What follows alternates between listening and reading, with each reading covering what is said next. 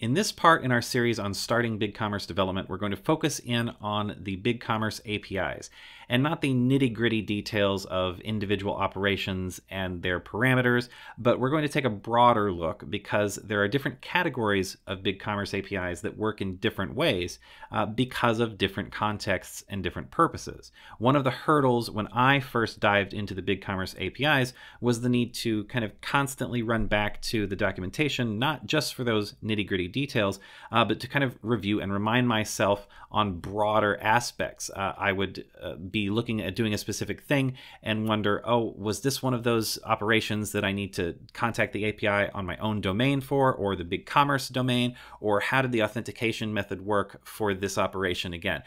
So we're going to slice the APIs in a few different ways, categorize them in a few different ways in this video to hopefully cement these concepts in your mind and give you better confidence as you are working with different APIs for choosing the right ones and knowing exactly how to expect to work with those endpoints. One of the ways we can break down the BigCommerce APIs is according to the API style or request architecture, protocol, whatever you want to call it. But there are both GraphQL and REST APIs available to work with in BigCommerce. It's not exactly a situation where there's feature parity between the two and you're just choosing one or the other. Some things you can only do with one API style or the other. Some things you can do with either one, and some things you can do with either one but do in slightly different ways. But naturally, the GraphQL APIs have mostly been focused on providing client-side operations in a very performant way. So as those have been expanding, that's been the focus on the available GraphQL APIs, and these have been getting the most rapid attention for continuing to expand their coverage. At this point, with the release of the beta versions of GraphQL for cart and checkout operations, you pretty much have availability of being able to do all of the front-end shopping experience operations all the way from displaying catalog data through checkout with GraphQL APIs. On the other hand, the REST APIs have the widest current coverage, and obviously there's coverage there for not only fetching data from your BigCommerce store, but also managing virtually any aspect of that data. A couple of the APIs that don't necessarily fall either into the GraphQL or REST category, although I guess you could technically call them REST endpoints, are the current customer API and the customer login API, which are both GET endpoints that involve sending some specific query string parameters or dealing with tokens or the customer's session data. Now let's talk about APIs from the standpoint of functionality, what they can actually do. What are the different categories or areas of the BigCommerce APIs according to the operations they can actually perform? The first category we'll talk about here is Storefront Interactions. So the operations that are critical to the full customer experience in the actual storefront. These can often be the trickiest API endpoints to deal with, and there's overlap here in the coverage between GraphQL and REST. So I'm going to divide this into three different categories. The first one being store content, meaning the fetching of catalog data, page data, etc., that you need to drive what a customer is seeing in your storefront. There's wide coverage for this in the GraphQL Storefront API. As far as REST is concerned, you would simply use the fetch, the fetch or get endpoints in the management APIs that we'll be talking about next, as far as getting storefront content with REST. Now, when it comes to customer login and registration, there are a few different techniques here and different coverage in GraphQL and REST. For the creation of a new customer record, you're going to have to rely on a REST endpoint for that. But when it comes to logging in an existing customer, there's GraphQL mutations available for that, which is probably what you're going to use for a headless storefront context.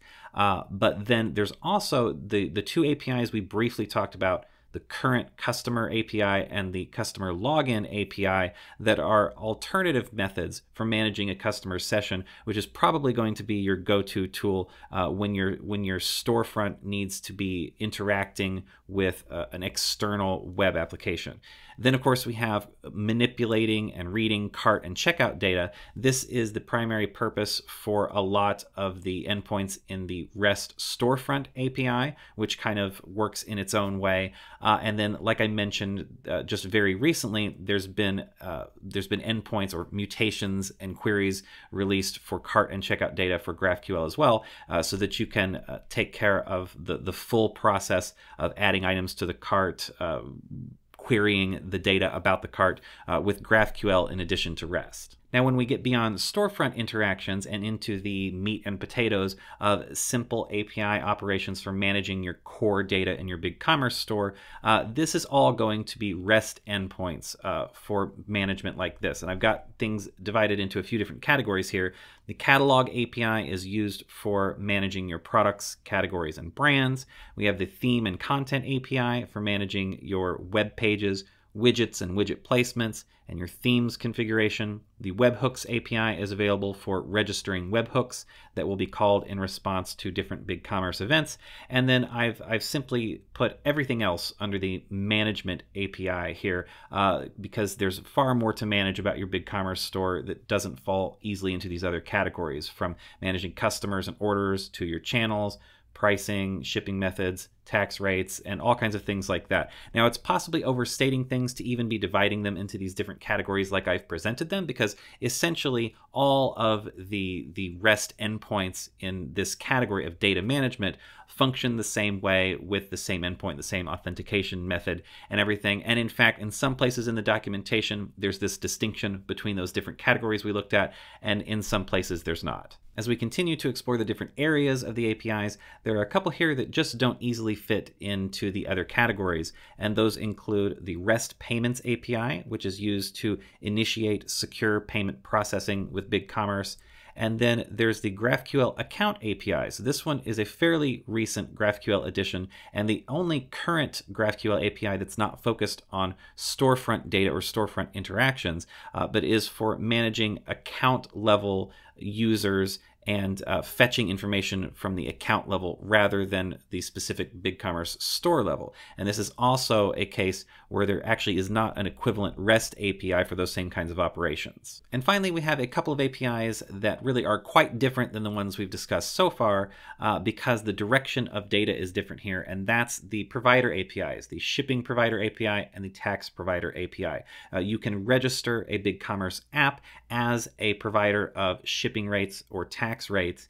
And in this case, we're not really talking about APIs that BigCommerce implements, because the direction of data is flipped here. BigCommerce is actually reaching out to your app to get shipping methods and shipping rates, or to get tax rates. And so this is less an API that is implemented and more a schema that your app must implement in order for BigCommerce to be able to interact with it. As will become increasingly clear here as we continue this discussion, one of the major distinctions between the different BigCommerce APIs and the way that they work has to do with whether those requests are intended to occur in a client-side context, where a customer's session matters, or whether they are more in a server-to-server context. There's different strategies for those two different contexts, and one of the things that affects is the endpoint that you're actually reaching out to for a given API.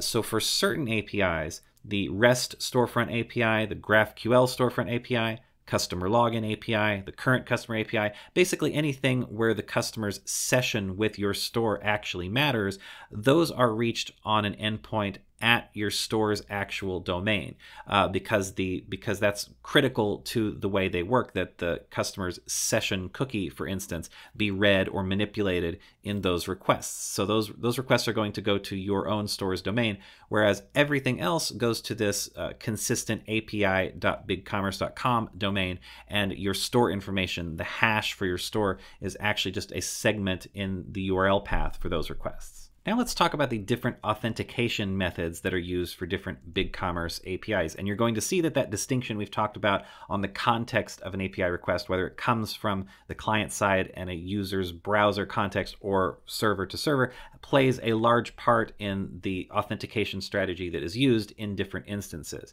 Let's start with a strategy that simply has to do with where a request comes from. So the REST Storefront API, which is mainly focused on managing a user's cart, is expected to occur in client-side context in a user's browser, and there's actually no token involved in the REST Storefront API or anything like that. This is simply a same origin restriction, where as long as the request comes from the same origin, from the same domain as in the request path, then that is going to succeed. So again, this API is going to be reached on your own store's domain. So if I am making an API call to mystore.com, all that's required is that the origin for that request is also mystore.com. Proceeding on from there, the simplest authentication method to talk about is authentication with long-lived stable OAuth tokens. So we're talking about authentication with a custom header in the request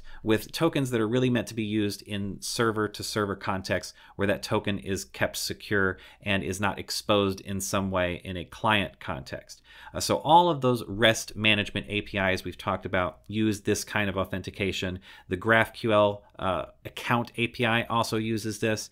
And generally speaking, these kinds of tokens are going to be created in one of two ways. In your BigCommerce store admin, you have the ability to manually create store-level API accounts and choose what permissions they have. And the result of that is going to give you a token which you can then copy and share with whatever applications need to use it.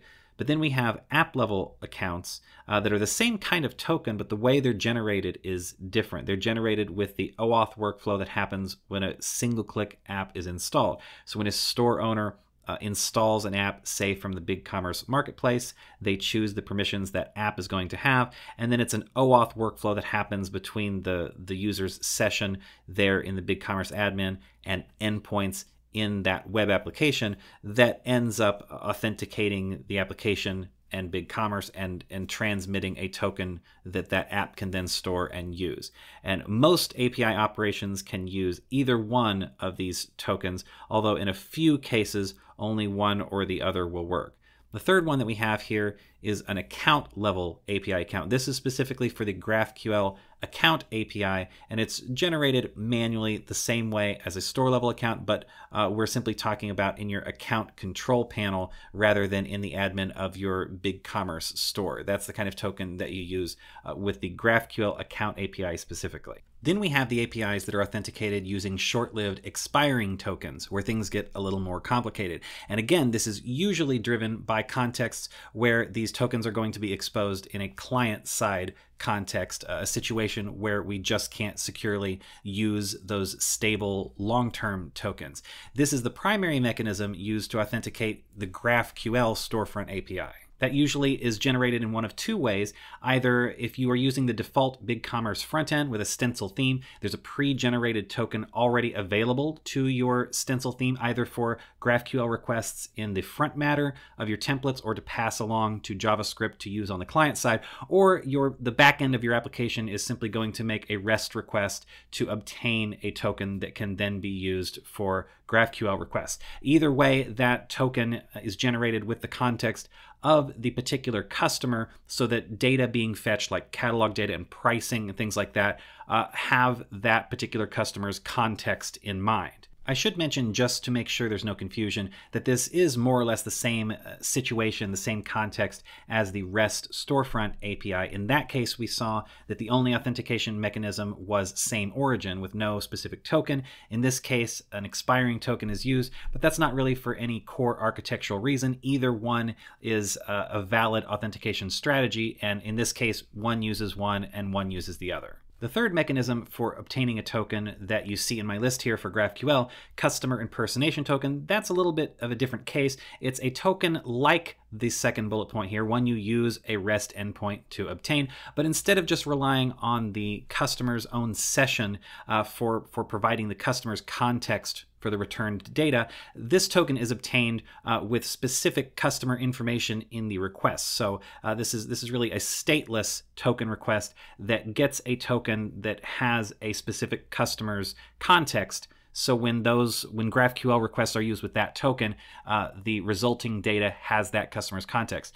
So as such, in the list of short-lived tokens, this is one that really isn't intended for exposure in a client context, but really is intended to be obtained and used in a back-end server-to-server context. And then finally, in addition to GraphQL, we have the Payments API, which uses a similar expiring token, one you also have to obtain with a REST request that in this case is a single-use payment access token that can only be used one time and then it's done. Then we have our most complicated scenario, which is the use of encrypted or signed JSON Web Tokens, or JWTs. Now, strictly speaking, I believe the short-lived tokens that we've talked about are JWTs, but what we're talking about now is going to another level, because rather than just being a token that is used for one-way authentication, we're talking about an authentication mechanism that involves data being encrypted into the token that is then decrypted on the other side. And this is the mechanism used for two different APIs, the Customer Login API and the Current Customer API. There's also an encrypted JWT payload involved in the OAuth workflow when single-click apps are installed, but that's kind of just not our focus with what we're looking at. In this video, we're looking at the APIs you work directly with. So in both of these cases, you have an app that's actually registered in the BigCommerce developer portal and has been given a client secret, because that's key to the encryption mechanism here. In the first case, the Customer Login API, this is used for single sign-on kind of apps and scenarios where the authentication that needs to happen here is BigCommerce knowing, yes, this is an app that has permission to log in on behalf of this customer. So the app makes a request on behalf of the customer, encrypting the customer's details with its client secret into the JWT, and then BigCommerce is able to use that client secret to decrypt the information and verify that this was sent by that app. The Current Customer API is kind of the reverse of this. In this case, it's the app that needs to authenticate that BigCommerce was actually the source of a certain response. So in this case, the app is trying to do some kind of operation on behalf of a BigCommerce customer within the app. This request occurs in the context of your storefront and has the client ID for that app. In the request, BigCommerce uses the client secret to encrypt the customer's details in the response that's sent back, which can then be sent along to the app, which can decrypt those and authenticate, yes, BigCommerce did send this information, so this customer is who they say they are. This has been quite the whirlwind tour of the BigCommerce APIs, and we've looked at them in several different ways. I hope this hasn't left your head spinning even more, but the goal here is just to kind of provide broad information on the way the context and purpose of different API calls determines the different categorizations and the different techniques, authentication mechanisms, etc., that are at play with the different APIs, so that when you are building a certain solution, you can more quickly recognize from the context, from what you're trying to do, how you should expect to be able to interact with the BigCommerce APIs, and that should just help you build your solutions more quickly and more confidently.